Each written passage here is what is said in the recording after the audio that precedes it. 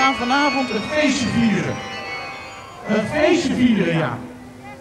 En waarom gaan we vanavond een feestje vieren? Omdat we vanavond waarschijnlijk voor het laatst kunnen genieten van iets waar we jaren niet van genoten hebben. Het gat aan de Kerkbrink.